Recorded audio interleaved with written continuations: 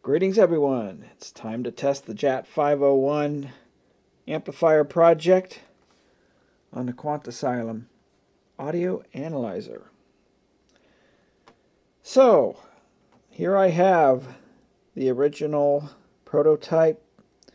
The reason I'm using this, it has a socket here that I can plug in different Miller compensation capacitors. I'm kind of curious of how the performance will change with that. So I'll run a few tests and I will graph the results, and I won't show everything here on the video. I mean, I'll show the results, but I won't go through it all because it'll be kind of long and tedious and boring. So what I have here is, like I said, the amplifier is connected to the power supply, plus minus 32 volts. I can't run it at its maximum due to my limitations with the power supply, but it's good enough. Connected to the non-inductive resistor load bank, and tested 4 and 8 ohms. Got on a heat sink, and some capacitors there, and of course the Quant Asylum. Next, I need to baseline the Quant Asylum. So what I do is connect its outputs directly to its inputs, nothing in between.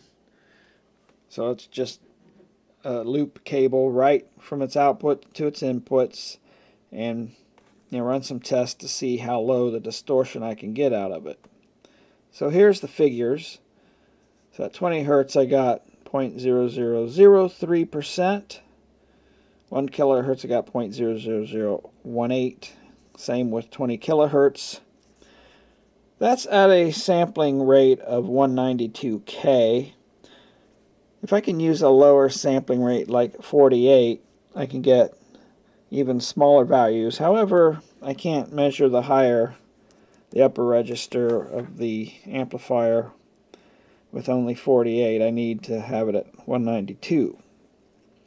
And that's obviously pretty good. So the signal level is at 0 dB, with just their reference level for their outputs. If I set it a little higher or a little lower, these would go up. So seems like these would be the best I can get out of it. So when I started testing, I ran into a problem. I noticed the distortion was a little higher than expected. I was set up at around 1 watt, 8 ohms, 1 kilohertz, kind of just the starting measurement. And the distortion level was 0.015. Well, that doesn't sound like a lot, but it was higher than what I was getting when I measured it before, years ago, on the computer using its sound card. I was getting 0.005%. So why was I so much higher, about 3 times higher? Well, I monkeyed around a bit and found out opening the ground loop really corrected that problem.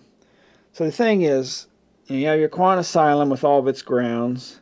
You're sending your signal out, it's connected to the ground, then the output, and it comes back with its ground into its input. So you have really a big loop of ground. So what I ended up doing is breaking the ground, so I'm just connected to the center pin of that cable here.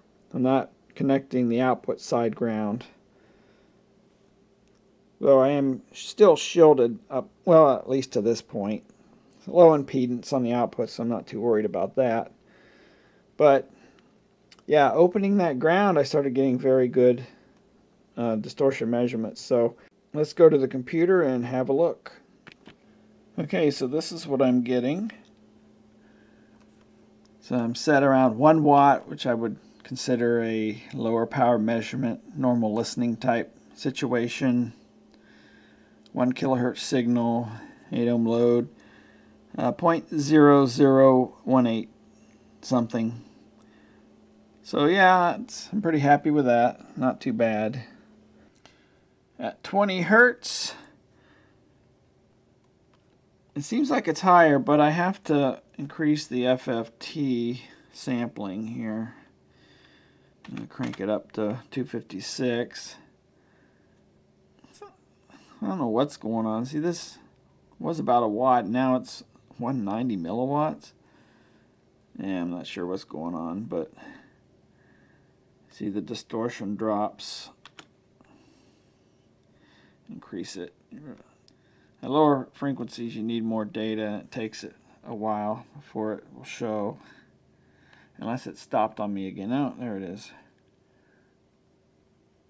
Let it average out for a bit here. You can see the numbers dropping. I'm not sure why this says this. I mean, the response is flat. Should be pretty flat.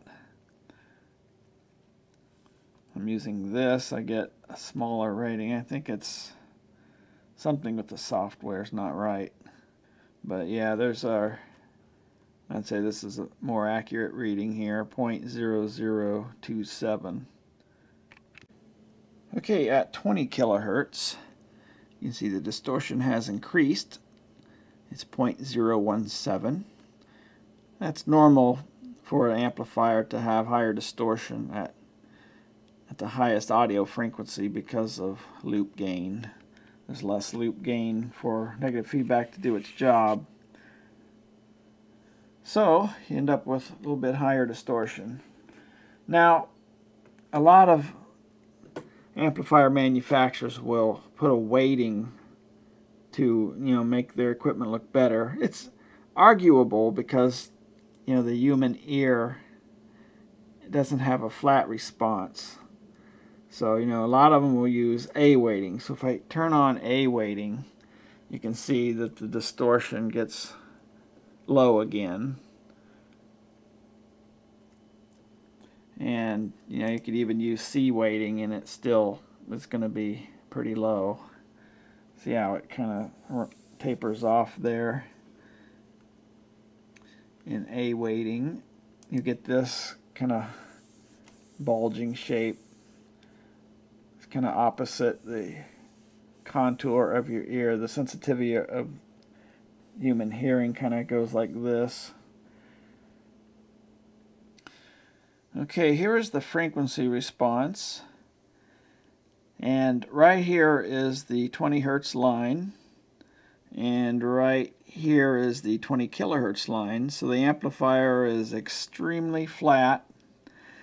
Maybe 0.1 down at 20 hertz. 0.1 dB. There's no way you can tell that difference.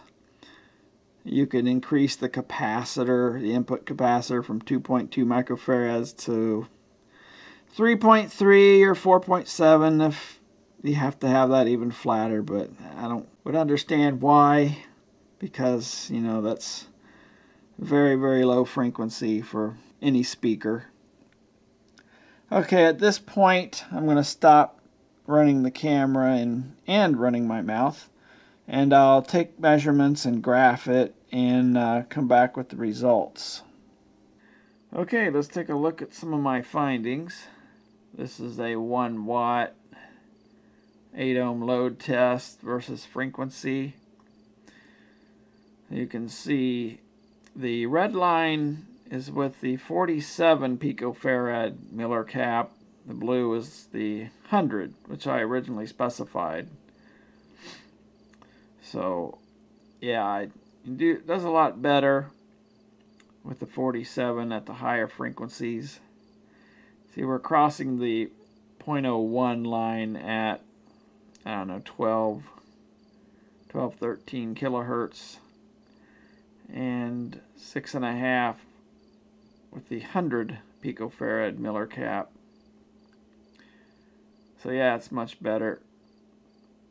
But in the important frequency ranges, it's well below 0.01.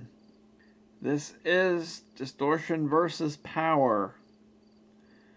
The blue line is your 8 ohm. The red line is the 4 ohm. And we got to, what is that? 2, 3, 4, what, 48, 47 watts. This knee here is when it starts hitting clipping. But clipping probably not going to be audible until you get above 1% or so. And that's at around 55 watts, 8 ohm, 4 ohms. You can see, I don't know why it dipped below the 8 ohm distortion, but well, that's what it measured. Of course, 4 ohm requires double the current from the amplifier, and it's going to have higher distortion. But, you know, it's not bad. It's still below 0.01. So, very good performance. We start clipping at, what would that be, around 84 watts, and it goes above 1% at 100 watts. So wherever you want to consider your clipping point. I did some measurements, tighter measurements, I guess you could say, by carefully adjusting the output of the Quant Asylum, considering the distortion at clipping, or I should say 0.5% being the maximum point before clipping. If I use that at 8 ohms, it was 52 watts. 4 ohms was 98 watts. Again, the amplifier is running at plus minus 32 volts. It's really designed to run at plus minus 35. You can get, you know, somewhat higher power with that, but I don't have that capability on my bench. Intermodulation distortion, ignore the this here. There's probably a way to set it up, but I'm just looking at the graph here. So it's around a little under 4 watts. And I had an 18 and 19 kilohertz signal going there. The highest peak is around 55 kilohertz, minus 70 dB. So, you know, it's not really going to be an issue. Most important to me is the junk reflected down into the audible, or I should say the audio range, if I could speak. I have something here down 90, minus 97 or so. And this stuff is well below minus 100, so absolutely nothing to be concerned about there. I was curious of the performance of the amplifier at low voltage, plus and minus 12 volts, just in case you would want to run it on battery power, make something portable. Of course, at such low voltages, supply voltages, you're not going to get a lot of power. But I was still happy to see that distortion is very low still. And we're hitting about 6.5 watts. If you consider 1% your clipping point, it's 6.5.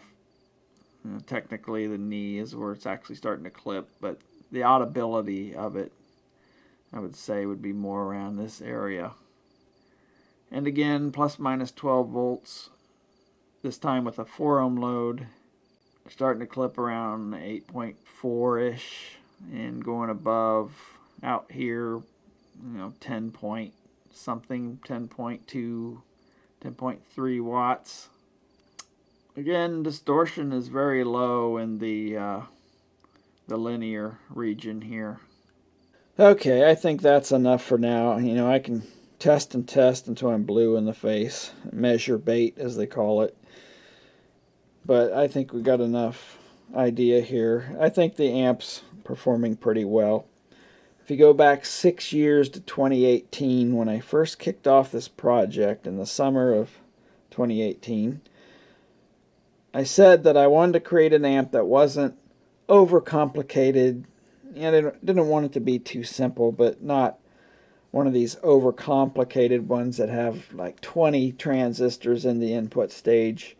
I was going for a reasonable distortion. I wasn't going for that 0.00000 stuff. To me, it doesn't make any sense. It's just not audible. Overcomplicates the design, and you have to worry about, you know, stability of individual stages even more, so on and so forth. So I think the amp met its goals pretty well. So I'm happy with that, but I'm really happy with this thing. You know, playing with this measurement, I learned some more about this. Learned more about setting up the test. You know, breaking that ground loop really helped. Just the things you can do with this. You know, it just goes on and on. That's going to do it for this one. Thanks for watching, and we'll catch you in the next one.